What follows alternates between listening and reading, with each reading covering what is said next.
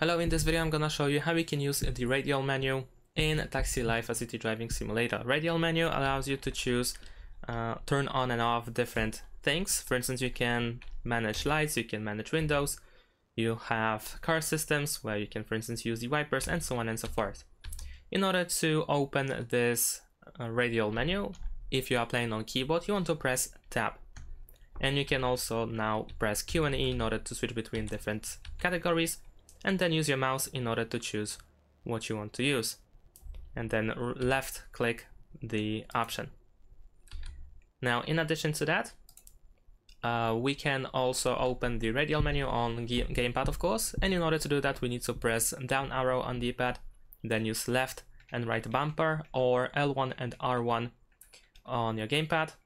Use your right analog stick in order to rotate on the wheel, and then simply select whatever you wish to use by pressing the right analog stick. So you need to press the right analog stick in order to activate the option.